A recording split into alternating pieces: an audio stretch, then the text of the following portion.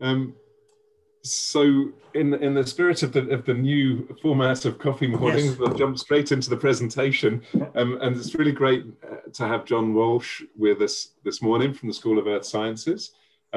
John had a very illustrious career and has been recognised for his work through a number of high-profile awards, including from the Royal Irish Academy and the Geological Society of London.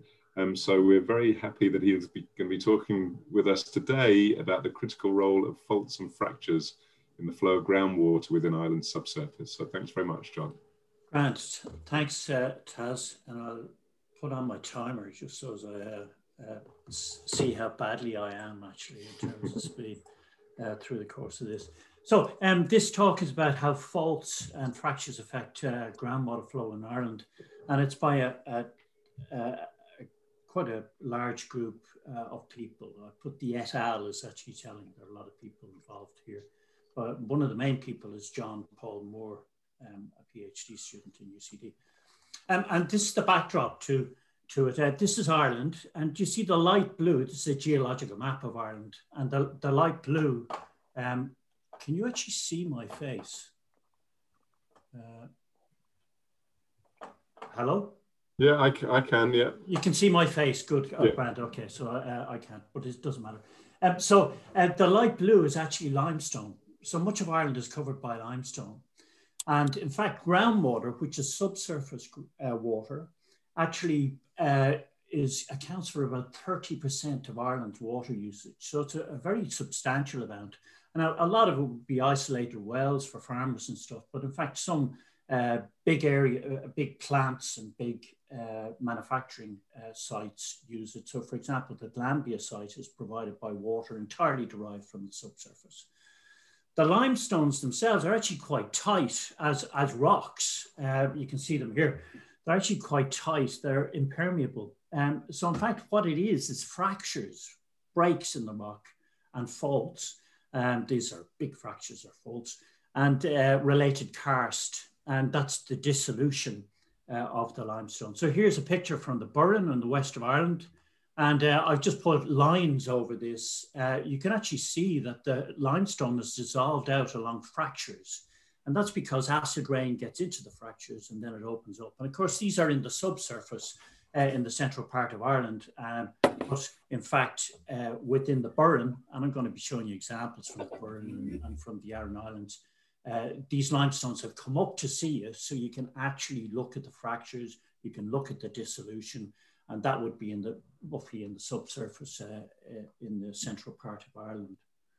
So we're going to look at, these are our fractures, we're going to look in the Aran Islands. These are the 3 Aran Islands. And I think you can probably see that, in fact, there are lines. Can you see stripes going through here?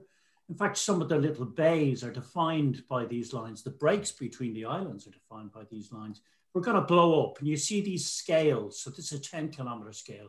So we're going to be getting into this area, a 5-kilometer scale. And you can see these lines again. This is all limestone. And you can see the layers of limestone. They're actually dipping to the south. But in fact, all of those lines in a north-northeasterly direction are all fractures. And they're all being dissolved out. Some of them are dissolved out to actually provide separate islands. And some of them are dissolved out to provide some of the more obvious bays in this area. So we're going to get closer to that again and zoom in. So 5-kilometer scale bar to 2-kilometer scale bar, even clearer. Lots of fractures, lots of bays. So today's bay is tomorrow's gap, and we end up with 2 islands. So the actual erosion of the area and also the subsurface flow, so we're actually dissolving down with depth, is controlled by these fractures. Going to get a bit closer. Just see Dunangus there for those of you who are archaeologically leaning. Here's Dunangus here. Dunangus has been eroded. And here's our fractures again, really very clear. In fact, do you see this little rectangular block? That's Pal na Béist, and that's bounded by these fractures. So we're going to zoom into that. We're 500 meter scale bar, 250 meter scale bar. This is Pal na Béist. This is perfectly natural. It's actually a place where people dive. You can get, I think it's a 20 or 30 meter dive. But you can see the whole terrain and in fact the fractures at the surface are all controlled and on the cliff are controlled by these. The whole geometry of the cliff is controlled by these fractures, these north and northeasterly fractures. So we can get a bit closer. We're going to go to Pál na Báiste now. This is Pál na Báiste. We're looking south.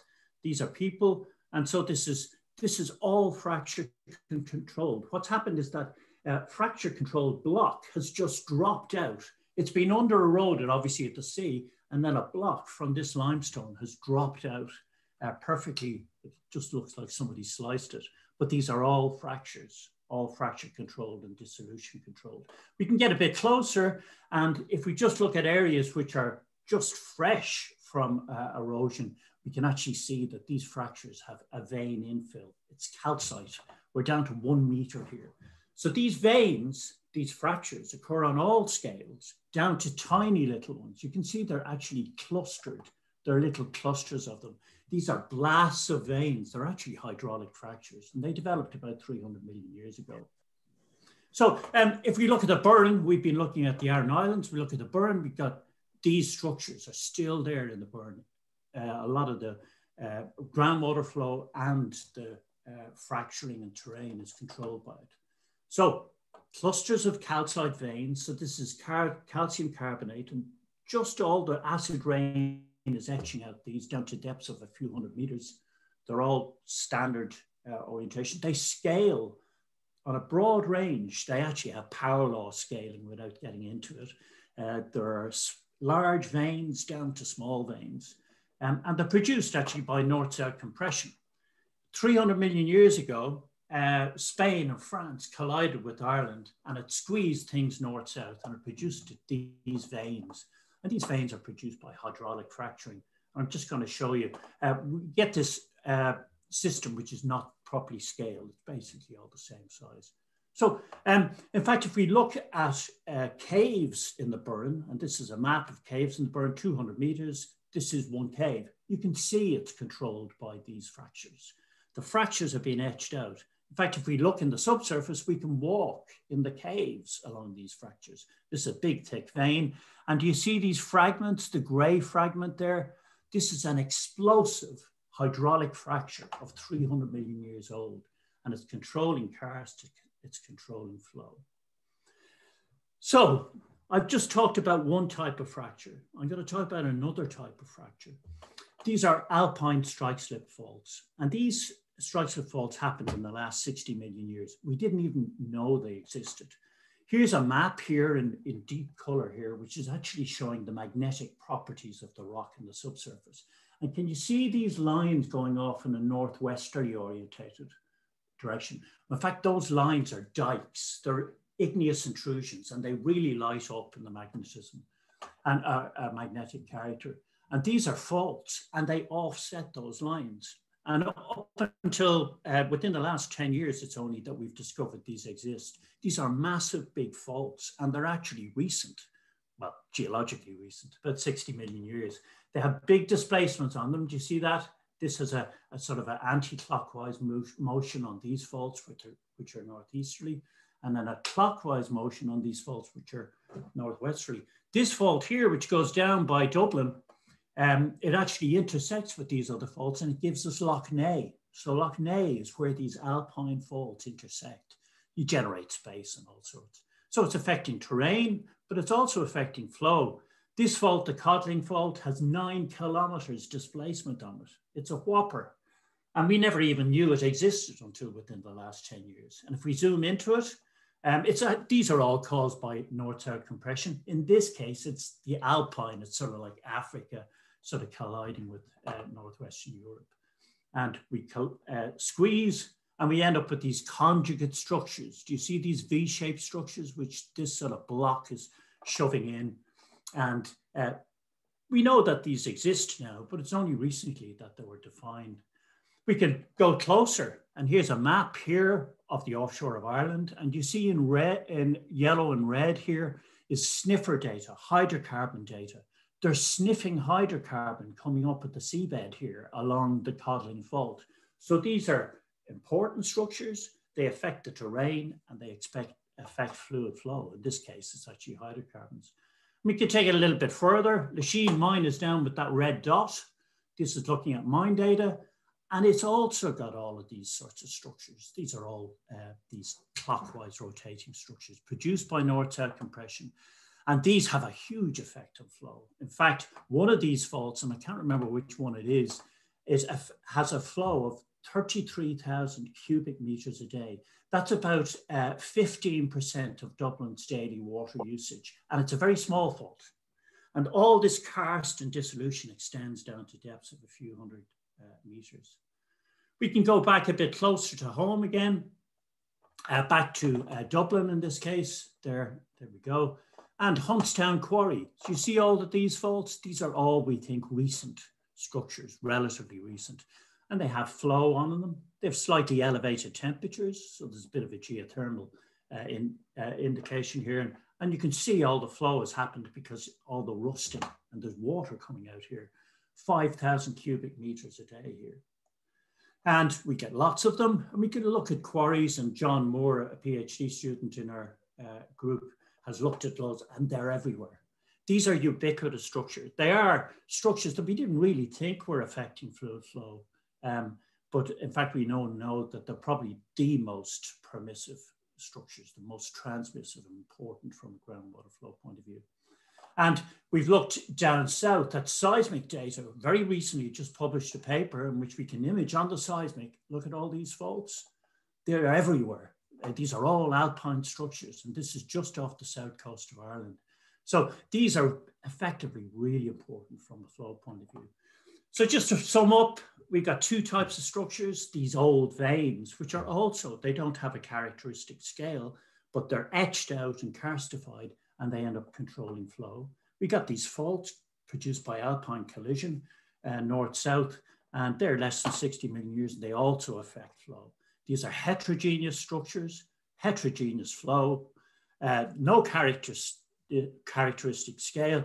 And luckily from our point of view as geologists, that means we must define the local structure, which means we have to go to these terrible places with all these gorgeous views and all these lovely rocks and try to get a grip on how the water flows within them. Anyway, that's me. Sorry, Emily, I was 1.5 minutes longer. Thanks very much, John. That's good timekeeping in our world. So that's fascinating, and yeah, revealing of things that I hadn't really at all appreciated before. It's interesting you mentioned Loch Ness specifically as being established through the faults. Yes. Would that be true of a good number of other lakes in Ireland as well, or? There are some indicators. For example, if you look at the likes of Loch Earn and stuff, do you see these sorts of orientations here? Yeah.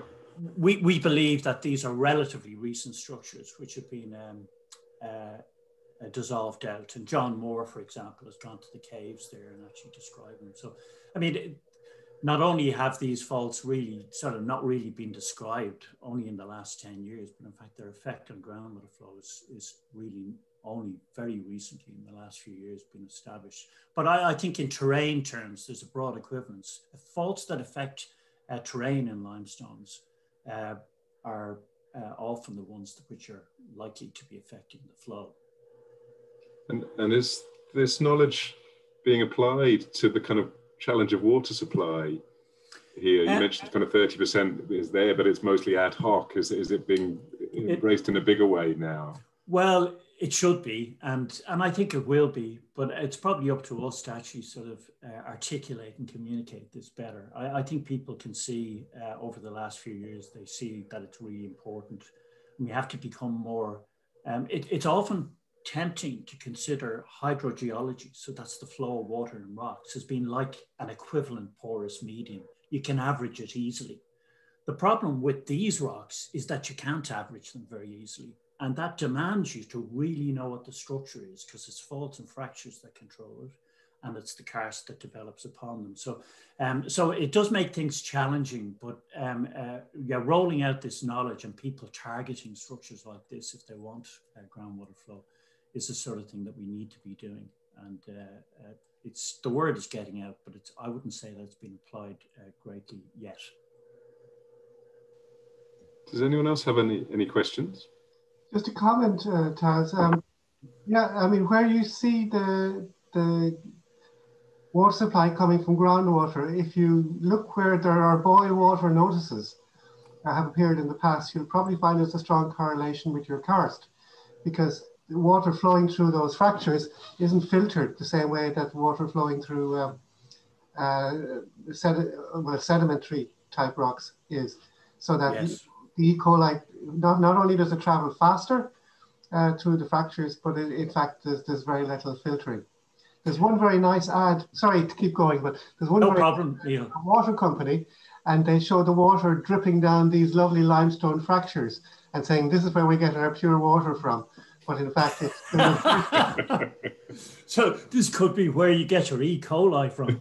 So, but no, you're quite right, Micheál. If there's one thing that these rocks are characterized by, it's the flow, the groundwater flow is very flashy.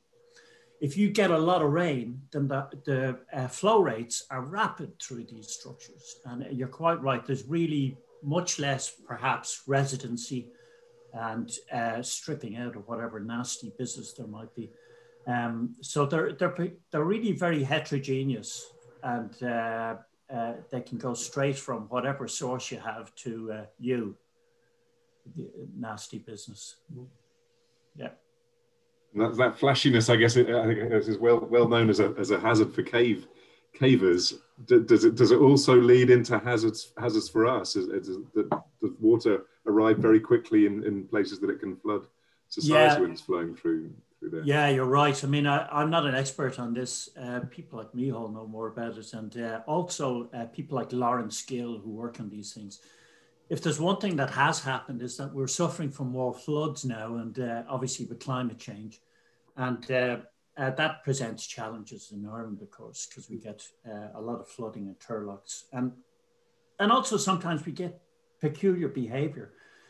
Because if you look at these subterranean karst systems, there's nothing really linear about them.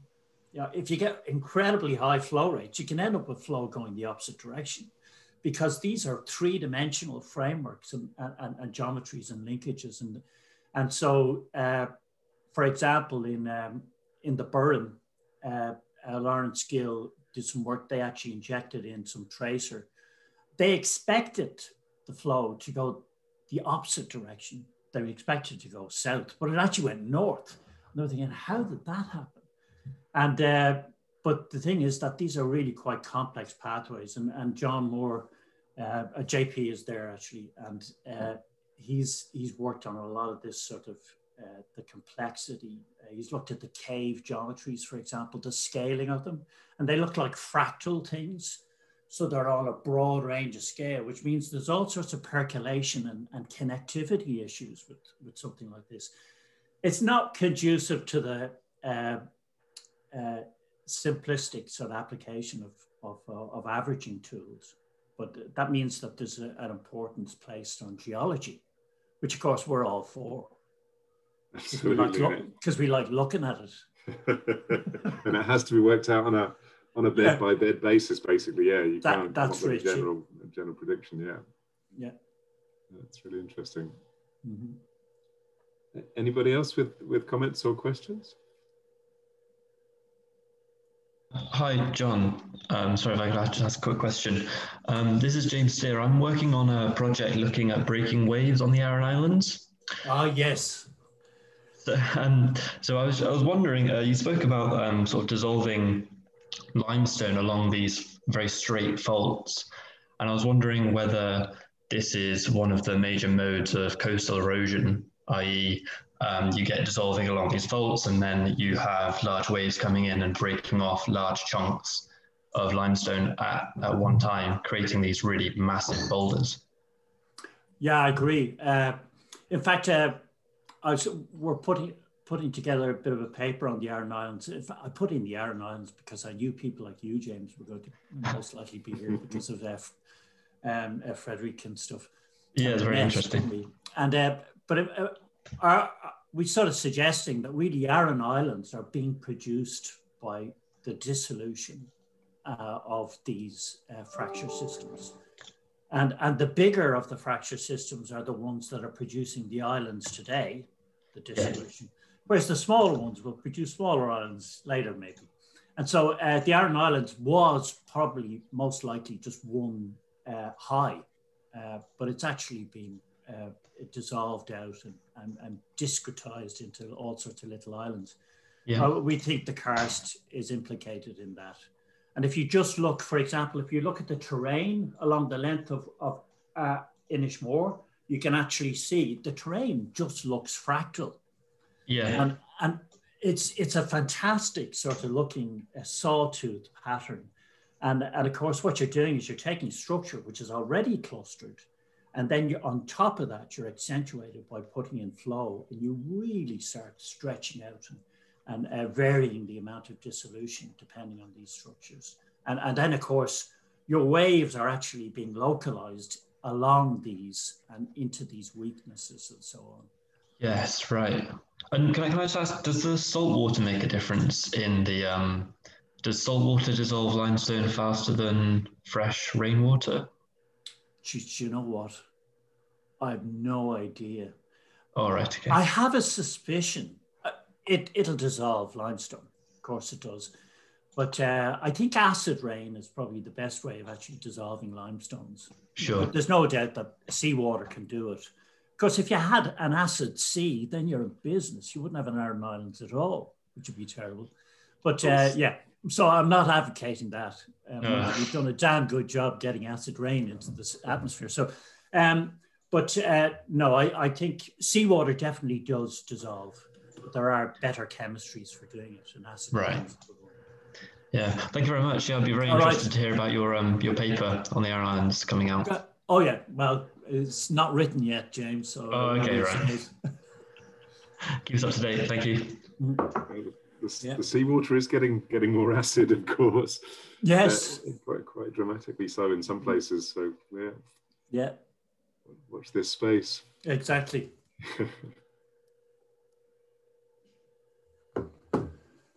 Any other thoughts or comments or questions?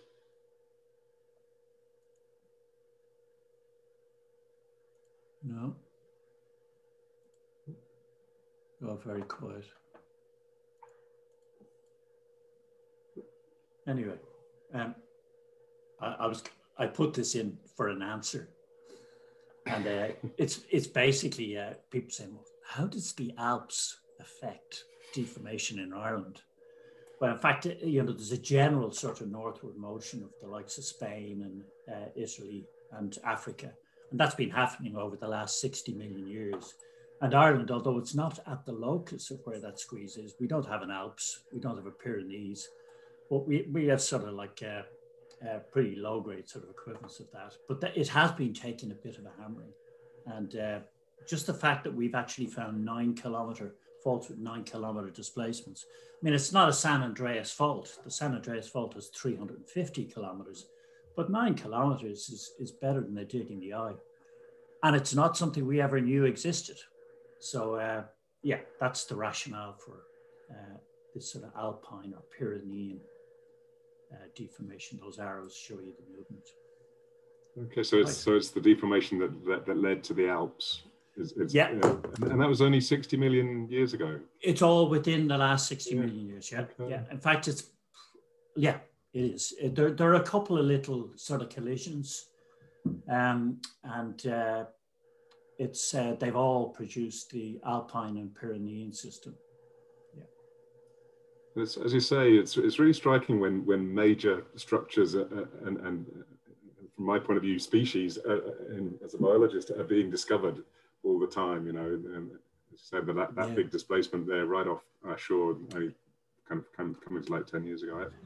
Yes. It makes science a very exciting place to be for sure. It does, and it's one of these things. It just gives you a sense. I mean, I've said we've now found some weird things offshore, and when I was taught in UCD between 1976 and 1980, I mean, everything was old. It had to be old. It was all 300-400 million years old. That was it. We had old geology because you can get new structures in old rocks, and that's what we're seeing. We're seeing lots of new structures in old rocks, and they're having their time now because we're sort of looking through them, and we're not saying, well, actually, these are all rocks. So whatever happened at the time that they were formed, we're saying, well, whatever happened to them in the last 20 million years. And that opens up a completely different window. If you look at rocks in terms of not what happened during their age, but what happened since it, you see radically different things. And I think that's one thing that we've found over the last, I've certainly, I started looking at old rocks, but I've come what we describe as up in the crust, up in the crust geologically. And I'm looking at younger things, even if they're younger things in old rocks. Yeah. Younger, crustier things. Yes, a bit like myself. So yeah, and I saw a news story this morning about a 500-meter high piece of coral just off the Great Barrier Reef to the north that no one had seen before and spotted before, found with surveys. Yeah, it's incredible how exploration offshore, in fact, whether for whatever purpose, it's really discovered a lot of new things. But even onshore, I showed that magnetic data, which they had acquired, and they've done it over the whole of Ireland now. I mean, that's like a really sort of turned up things that we're very surprised at. We never really anticipated. So yeah, there's plenty to find out, which is great. To keep us off the streets. Absolutely. That's a good place to leave it. So thanks for John. That's really much appreciated. You're welcome. And thanks, everyone. Great. See you next week. Yeah, thank you, John. Yeah, thanks. You're welcome. Bye-bye. Thank you. Bye-bye. All right.